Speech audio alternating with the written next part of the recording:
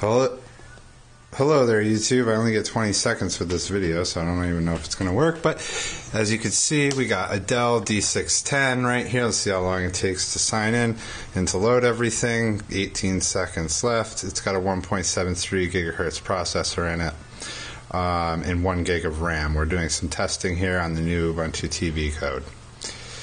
So here we go. Everything seems to be loaded up and...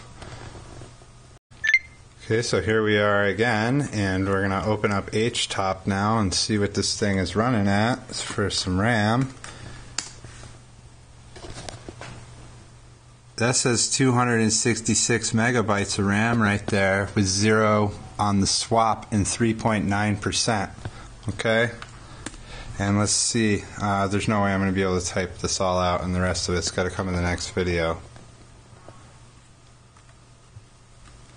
You see, just to prove this is the TV, we go over here, click on this, use interface 4, hit the TV button. Let's go back out of here again and run HTOP again, and here we go, 271 this time, 272, sorry, megabytes of RAM. Run the dash, everything. Looks like I got to change a couple things here, but memory's down. That's good.